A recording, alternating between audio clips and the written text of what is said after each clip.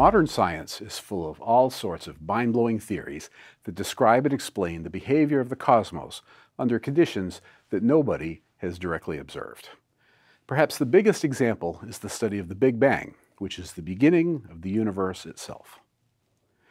I've talked about the Big Bang in other videos, and some of the comments are what you might call skeptical, including people who dismiss the idea by saying that since nobody was there at the time, we can't possibly know anything. And of course, we know a great deal. But I find that a lot of people have some serious misconceptions about what the Big Bang was. So I thought I would dispel a few and then tell you what we do know. Perhaps the most common misconception is what I call the universe began like a giant firecracker. In this model, all of the matter of the universe was concentrated in a single spot, and then it blew up, spreading matter throughout space and across the cosmos. The location could have been anywhere, perhaps over there somewhere. This is absolutely not what happened. The reality is much, much stranger than that. Another misconception is that the Big Bang explains the exact, precise moment of creation. It doesn't. It explains things after the moment of creation, not the start, and certainly not before. We don't understand either of those things in detail, and that's okay. Scientists admit when they don't know something. A third misconception is that prior to the beginning, the universe was located at a spot with zero size and infinite density, what physicists call a singularity. Yeah, that's not true either. No scientist really believes in a literal singularity, in spite of what you might have read in some books. The singularity arises from pushing Einstein's theory of relativity to the point where it breaks. It's just a wrong idea. So just what does the theory of the Big Bang say? And I want to be clear, this video doesn't talk about the data that supports the idea, just the theory itself. The Big Bang theory says that the universe was smaller and hotter and has been expanding for billions of years. To best understand the theory, maybe the best thing is just to start with what we see today and run the clock backward to the beginning. Let's start with what we see around us, a universe that is flat, or nearly so, which means that we can use the simplest math. The part of the universe we can see is 92 billion light years across, and the universe is at least 500 times bigger than what we see. In a previous video, I said that the distance was at least 250 times bigger, but better measurements have now extended that number. The current universe may actually be infinite, and let's start with that as a good working hypothesis. If that's true, our visible universe is just a bubble in a sea of eternity, extending forever in all directions. Now that's a little hard to draw, so let's just focus on one of the three dimensions, say left-right. If we do that, we can present that direction as just a number line like you learned in grade school, with a 0 point and then two arrows pointing off to the left and the right. We can make a choice and define Earth as the center. We can then separate the universe into parts that are close enough to see and parts that are so far away that we can't see them. Picking the Earth as the center doesn't mean that the Earth is the center of the entire universe. Rather, it's simply the center of the part of the universe we can see. The universe is expanding now, but if we run the clock backward, we can see that in the past, the universe was smaller and smaller. Run it all the way back to time equals 0, and we see that all of the visible universe was collapsed down to what looks like 0 size. But we also see that even though we shrunk the visible universe down to tiny size, the number line is still infinite. That means that even when the universe began, it might have already started out to be infinite in size. So that's kind of a mind blower.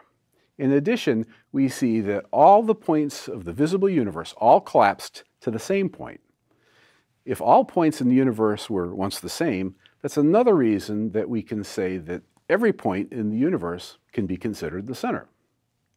So, this dispels the idea of the firecracker Big Bang.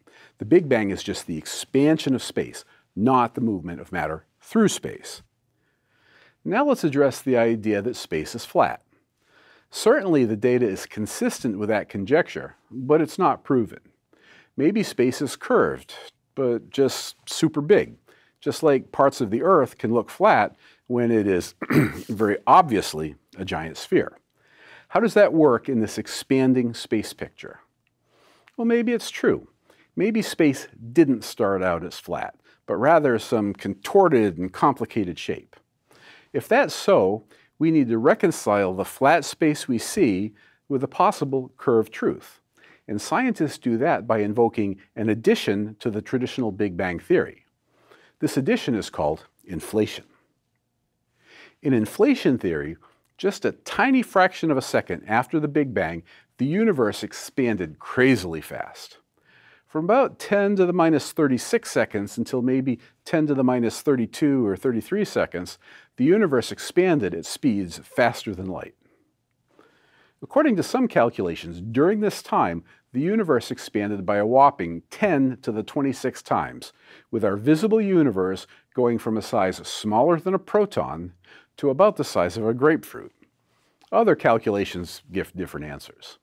The precise numbers aren't crucial, but the big idea is that this superluminal expansion can take any weird shape for an infant universe and make it look flat, which is what we see today. And after the inflation stopped, the universe continued to expand in the way we see today. This expansion after inflation is what most scientists would call the Big Bang.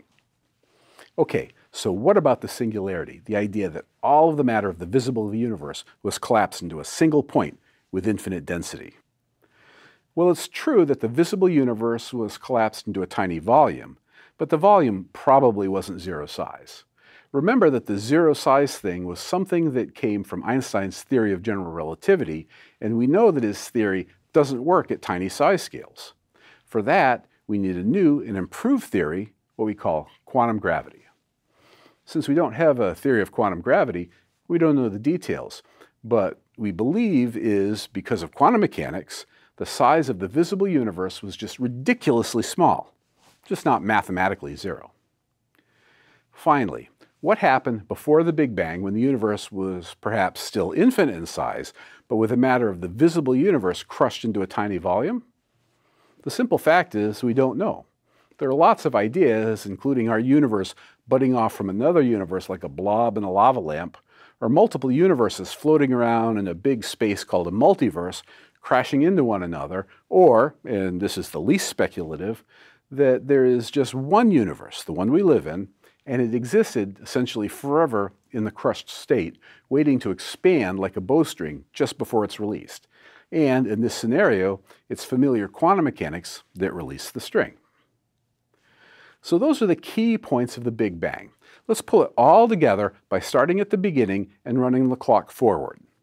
We'll start at time equals 0 and ignore what came before it started. Maybe I'll make a video on the various ideas people have on that, but not today. To simplify the explanation, we'll show just one dimension. The matter and energy of the visible universe was crushed into an unimaginably tiny volume, represented by this dot here on the number line. The volume was crazy small, but it wasn't zero size. In fact, truth be known, we don't know much about the conditions then. While the conditions of the instance of creation are unknown, it could have well been some sort of quantum foam with particles winking in and out of existence. Something caused the universe to begin expanding. We don't know what. And the first thing that happened was inflation, which was an extremely rapid expansion of space, where the visible universe grew from much smaller than a proton to maybe the size of a grapefruit. Remember that for our purposes, the exact numbers don't matter. Then, at a time of about 10 to the minus 32 seconds or thereabouts, the energy that drove inflation dissipated and turned off. The expansion of the universe was then coasting, and this is the period that scientists call the classic Big Bang, and it's still going on today. From that point onward, we know a great deal about what happened. The universe was hot. Particle physics and then nuclear physics dominated the landscape. The universe expanded and cooled, leading to atoms, stars, galaxies, and eventually us. The key message about the Big Bang is that it wasn't an explosion. It is simply the expansion and stretching of space. And another important point is that no place in our universe is the location where the universe began, or, equivalently, every place in our universe could be considered the center. No spot is special. It's also true that no reputable scientist will claim that we understand in detail what happened at the exact moment when the universe began. We just don't. But we're looking at it, and we know a great deal more than we did a century ago. Imagine what we'll know a century from now. Hopefully, my medical colleagues will come through with a breakthrough that will let me still be around to see it, because, man, I sure want to know. Don't you? In spite of the fact that we don't know everything about how the universe began, I'm constantly staggered by the fact that we know so much. Hopefully, this video gave you a little better idea of what we know and some of the common misconceptions. If you enjoyed the video, please be sure to like it and share it on social media. And be sure to subscribe to the channel, including hitting the little bell icon so you can get notified the next time I make a video about the Big Bang, which I certainly will. After all, the Big Bang is physics. And of course, physics is everything.